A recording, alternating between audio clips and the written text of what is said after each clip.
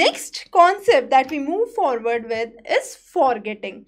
Now, forgetting, whenever the information that is brought to the long-term memory is lost, we say there is a encoding error or there is misplacement of some of the information that takes place, and this leads to forgetting.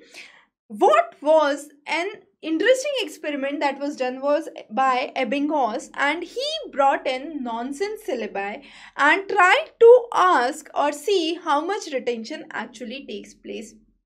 Now, the studies reveal that the rate of forgetting is highest during the first 9 hours, and by around 3.5 hours, 3.5 days, you see only 25% of the content that you read is actually remembered in your mind.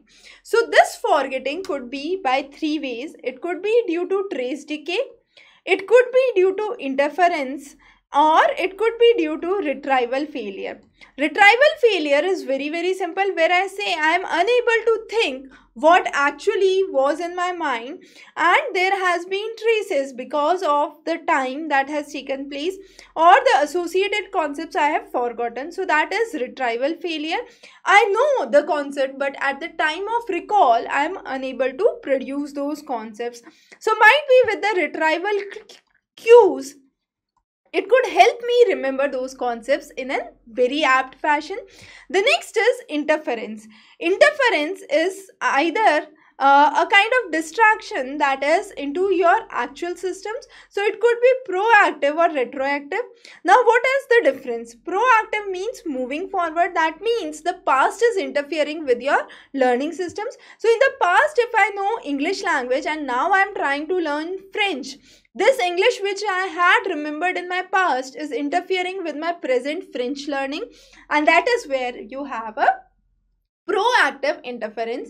On the other hand, there is retroactive interference, which means there is a backward moving interference where new learning is interfering. So new learning is interfering. What does that mean?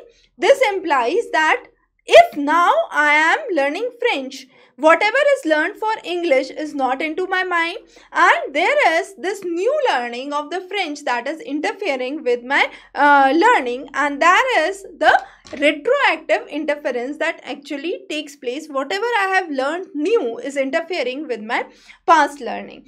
The next is the forgetting due to trace decay. Trace decay is use-disuse theory, what we can say. So since you have not been using that concept for long, you start to forget those, and that is what is called as a trace decay.